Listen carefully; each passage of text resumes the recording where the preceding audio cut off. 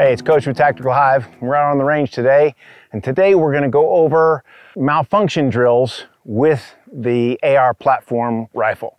The way I do them, the way I teach them, and they're good for about 99% of all correctable malfunctions. Right after this.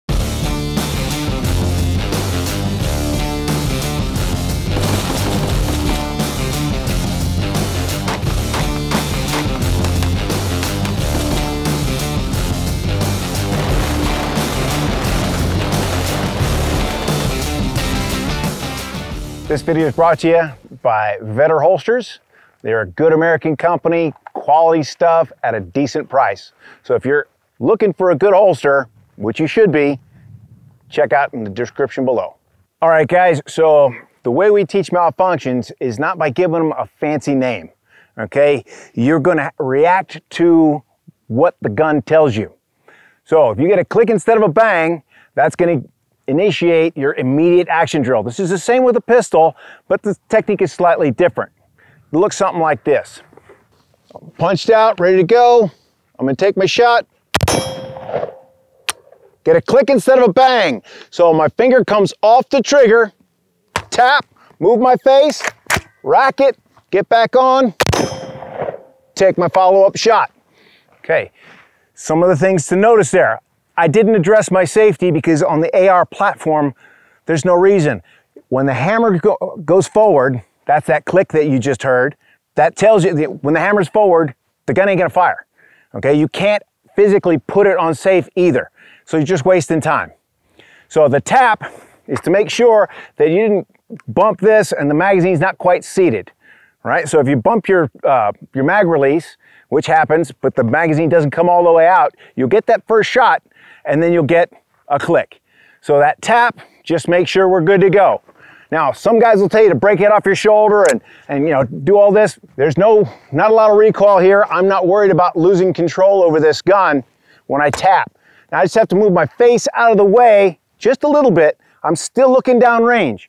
I'm not looking off to the side. I don't break my stance. Everything stays the same. It's just the tap, and I get here, I'm just gonna, like I'm hooking. You wanna hook the charging handle. Don't pinch it, just hook it and like throw it over your shoulder.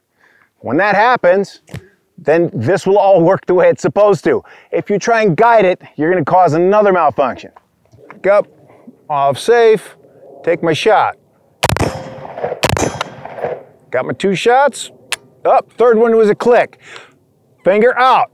This is important because you don't want to just throw a round out that you don't mean to, but everything stays the same. This hand just comes off here, tap, roll my face off, give it that hook, back on, and I'm back to work.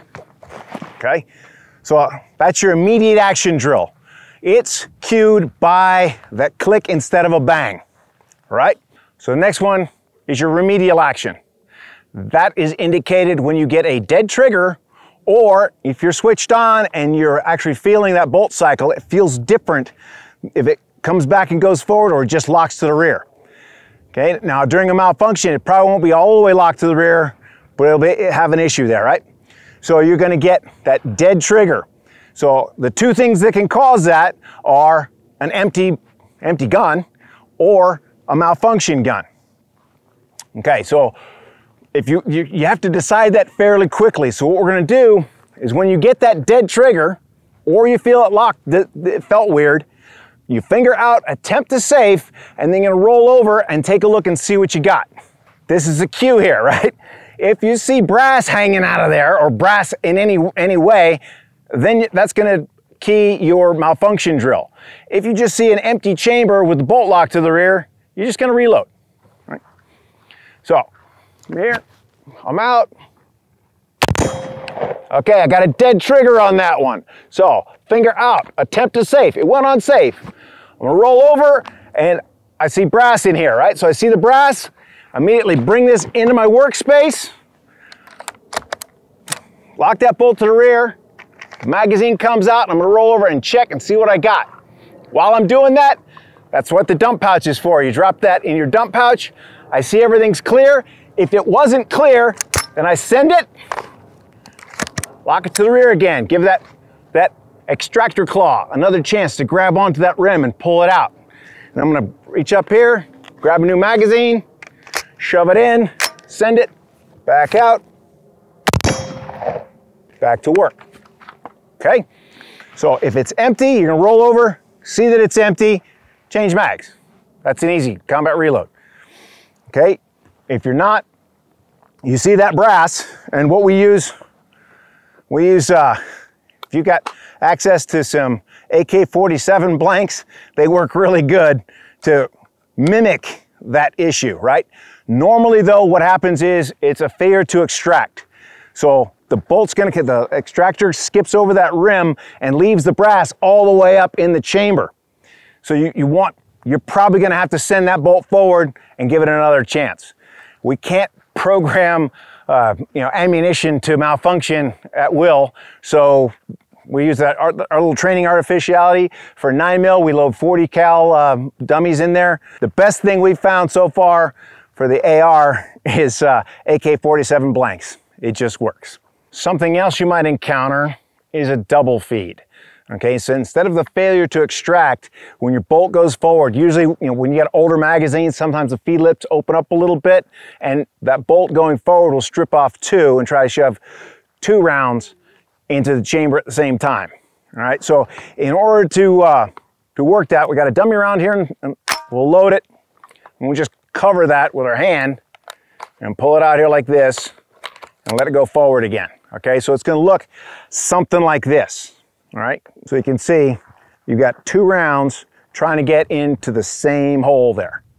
Okay, so this isn't a malfunction that you can just set up to go in your gear while you're training. You have to actually physically set this up and go through that process if you want to train it. Normally I just do it for demonstration, because when you see this, the fix is pretty much the same, okay, with one small addition. Okay, so I'm gonna get up here. I got that dead trigger, finger out on safe. I'm gonna roll it over and I'm gonna see this.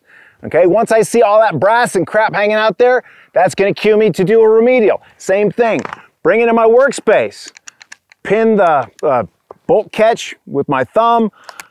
We're gonna lock the bolt to the rear and stow the charging handle.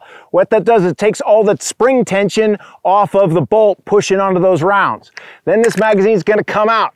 It's gonna go into my dump pouch. While I'm doing that, I'm gonna look over and see if everything falls clear. Most of the time it will, because it's not really hammered in there. Of course, if you do a couple of tap racks before then, you're gonna hammer them in there really good, and you're gonna have to address that. So you roll over here, let's say they're still in there. I'm gonna take these fingers right here, I'm gonna shove them up, see how they fit right in there?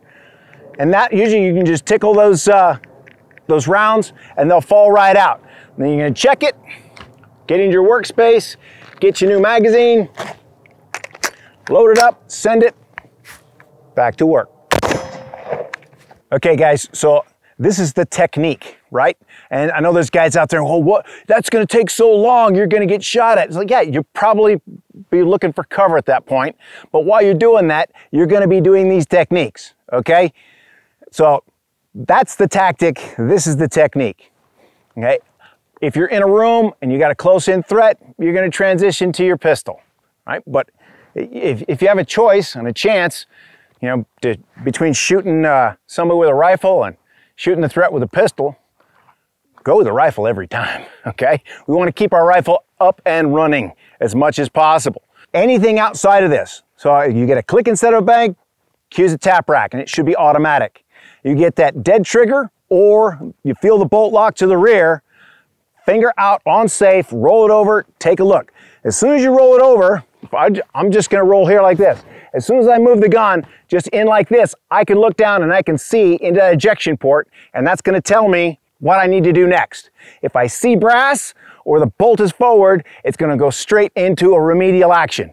Same thing, locking the bolt to the rear, stow it, mag out, and then check, mag in. If there's brass deep in there, you want to send that bolt forward to give that extractor a second chance. If there's brass hanging out, you're going to have to maybe do some little finger surgery there real quick. And then it's just a reload and you're back to work. Okay, this is gonna solve most of the problems that you're gonna have with ammunition in your gun. If these don't fix it, it's probably not gonna be fixable.